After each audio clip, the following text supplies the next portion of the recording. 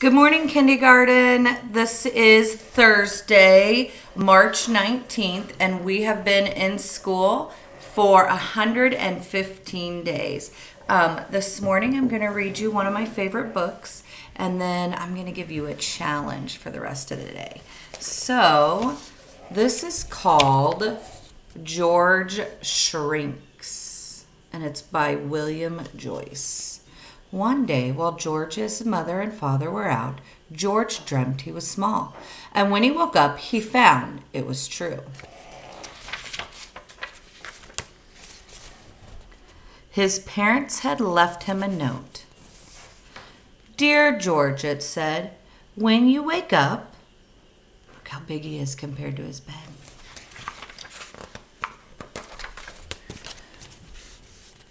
"Please make your bed." Let me figure out this. There we go.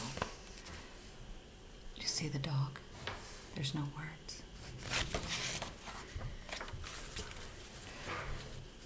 "Brush your teeth.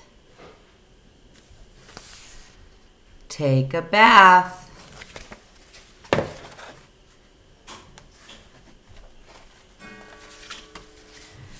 Then clean up your room.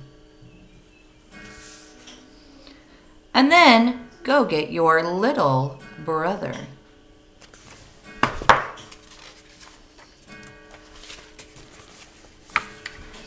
Eat a good breakfast. And don't forget to wash the dishes, dear." That would be fun. "Take out the garbage and play quietly.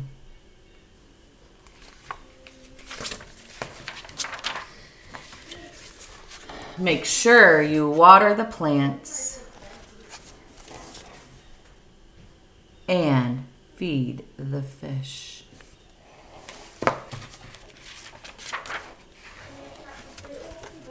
Then check the mail and get some fresh air. See him with this little airplane present. And then over here, he's coming back in the window.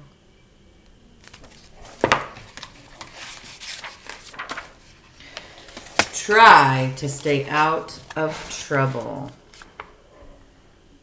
Oh man. Do you see the little cat paw?